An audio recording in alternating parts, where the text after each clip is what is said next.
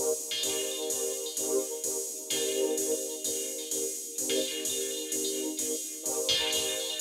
Robot Springboard, we're learning hardware and software. So we're learning how to code and move robots using code.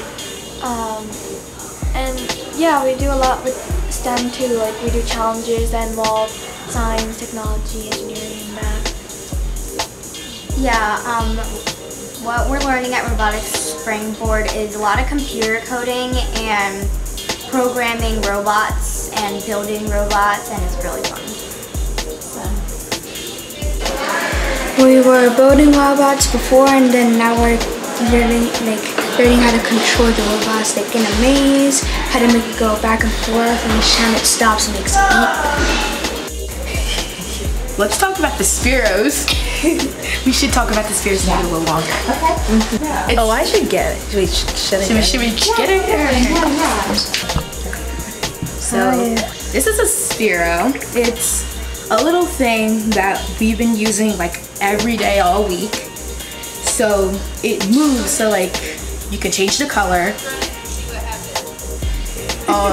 You can play games with it. Then you have the EDU program where you can program your Spiro to make a shape like a triangle, a square, a circle. And then we did this one thing this week. It was the toss games. Well, I really like having speakers after lunch because it gives me an opportunity to think about, well, it gives all the girls opportunities to think about, do we really want to do this? Is this what we want to do? And if we do want to do this, we should really be like determined to do this, because not a lot of girls and women, young ladies, basically doing tech or making or programming robots. So this is our chance to shine. We should use it. You kid, you give. It's kind of like a bad thing. Yes, it's very interactive to be with people just like us. There are so many levels, but when we work together, we can do amazing things. If you like pizza, come here. Do you eat a lot of pizza? Yeah. And you eat a lot of pizza. gummies. And don't forget the gummies. About the gummies. Yeah. What I found fun is the robots, like the robotic things, and the ideas for like what you want to make the world a better place. Like that's fun.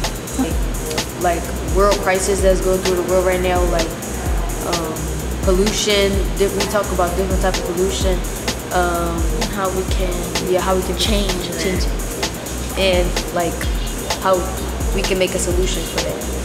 The older students are really helpful to me. They give me advice, and they also help me if I don't know how to program the robot, or if it doesn't listen to me, they help me.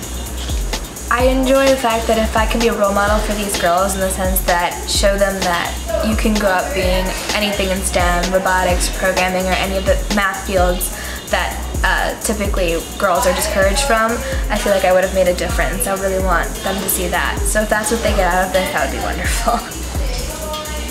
I agree. I feel like it's really rewarding to know that like girls are like looking up to you and they want to do the same things you're doing.